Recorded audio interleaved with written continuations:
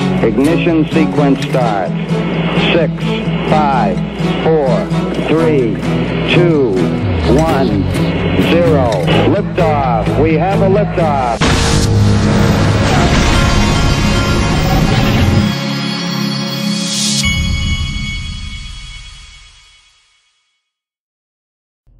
Hey everybody, this is the Digital Asset Investor, and I'm sitting in my car.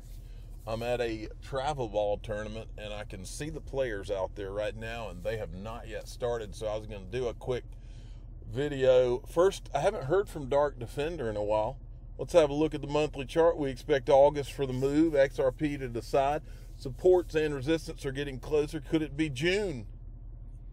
Folks, I'll tell you right now, I think this thing is done. I've heard enough. I've heard Brad Garlinghouse and Monica Long talk about those Hinman emails. I've heard enough. I think this thing is done. I don't know how it's done, but I think it is. That's my gut. And my gut's right 99.9% of the time.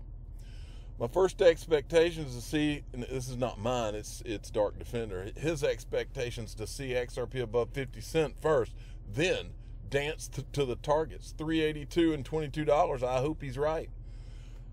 Jeremy Hogan, yesterday Library had tweeted out that it was like I think they said it was their final motion or something, and I think they made some comment like they thought either John Deaton and Jeremy Hogan and James Filan would think they were stupid or would think they were genius or something like that. Jeremy Hogan says Library's asking the court to clarify that secondary sales of Library are not affected by the judgment. Watch out for this ruling, as this is a possible scenario in the Ripple case, with the SEC asking for a broad, vague injunction and Ripple seeking clarity from the judge. This is going to be interesting because if you remember, the judge in this Library case did not rule on the fact, but the judge, as I recall, looked at the SEC attorneys as well as the Library attorneys and said, we all agree that the Library token itself in the secondary market is not a security, right? But they didn't officially rule. It's just on the record that was said, is the way I understand it, but I'm not an attorney. I don't think I played you this clip. Ripple partnership mentioned at Swift Sibos. I'm going to play it anyway.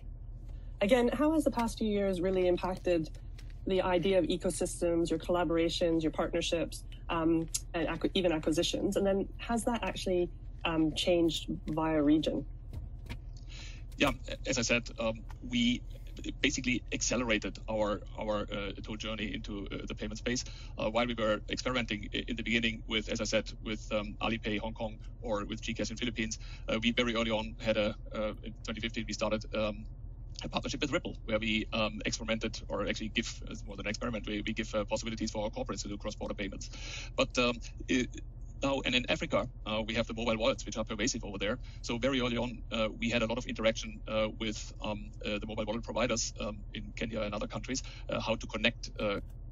Okay, very interesting. Then you got this. Look at this. Cowboy Crypto, who is the official cowboy of the Digital Asset Investor channel, it says, listen to the video and read below. We helped obtain working group for which industry working group with Swift and banks around the table to scale to 1 million transactions per second on our platform. Working group she's talking about, in my opinion, is the U.S. Faster Payments Council, which Amazon's new head of payments, Ken Kurska, founded. Ken's also a member of the FedNow community group and member of Business Payments Coalition for Federal Reserve. Craig DeWitt from Ripple, he's not with Ripple now, was the U.S. Faster Payment Council vice chair after leaving Ripple. He has since moved on, but Pat Thielen and James Selleck both still represent Ripple in this working group, along with some of the biggest names in finance. So here's you got this guy, Ken Kruska, head of product, AWS Payments, founding member, Faster Payments. Then you got Pat Thielen.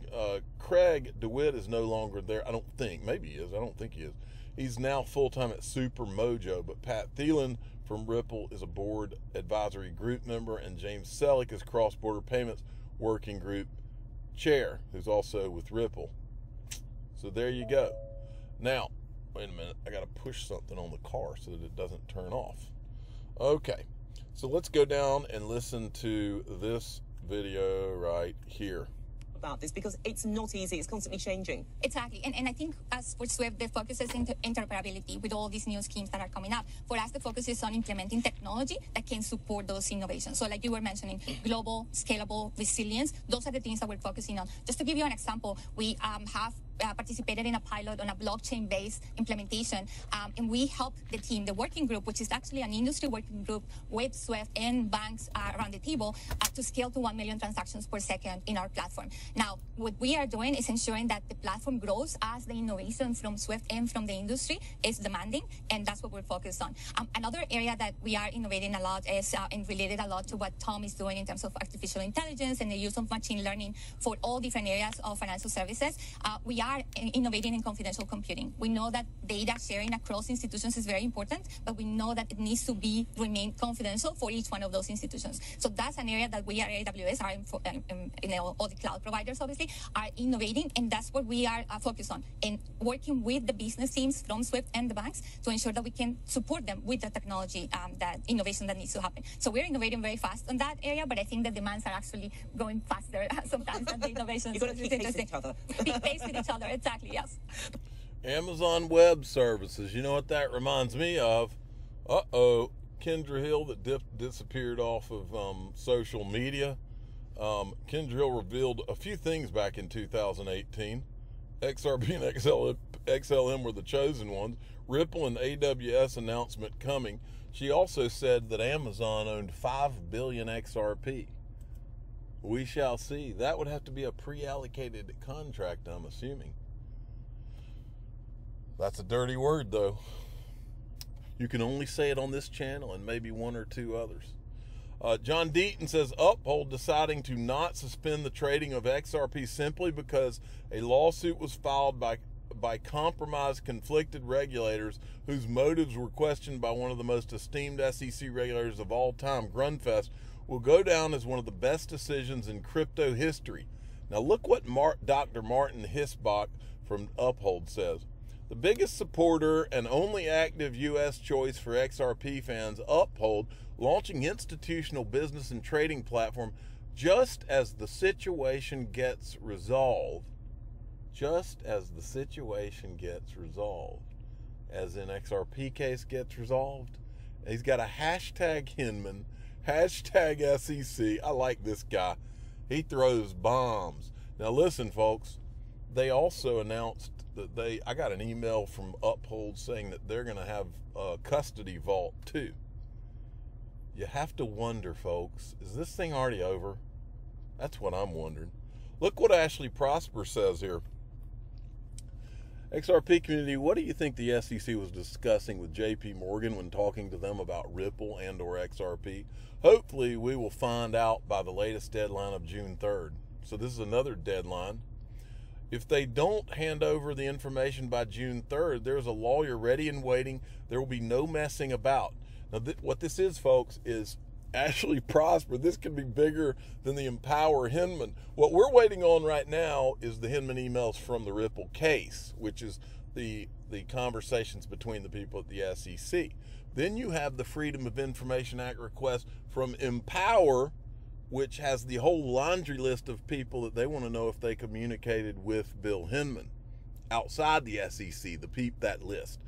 Then you have this one, deadline June 3rd, where Ashley Prosper, who I think's an attorney, and says she's got an attorney waiting in the wings to hand over any communication about Ripple and or XRP with JP Morgan from the SEC. Now that's that one could be bigger than all of it. There's a lawyer ready and waiting. There will be no messing about. The case could be filed in the rocket docket and should move very quickly. The SEC is an untrustworthy agency. JP Morgan is even less trustworthy. So when the two of them get together to whisper behind the backs of other market participants, it's cause for concern.